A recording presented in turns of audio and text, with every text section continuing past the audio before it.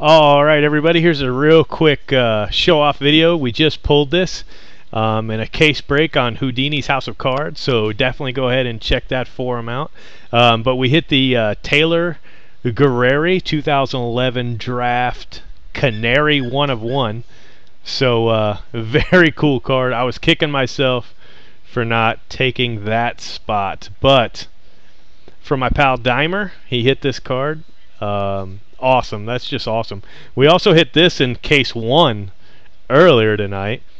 So he's got a nice rainbow going. Then in the same case, we hit this red Keenan Walker refractor, red refractor auto. I'm sorry, non-auto.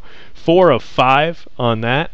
And then in the same case, we hit this Pablo Sandoval 60th anniversary auto. So I just thought that was pretty cool. So want to do a real quick show-off video for that. The break was sponsored by Houdini's House of Cards and by Atlanta Sports Cards. So that's where we bought the 12 cases. So thanks for checking it out.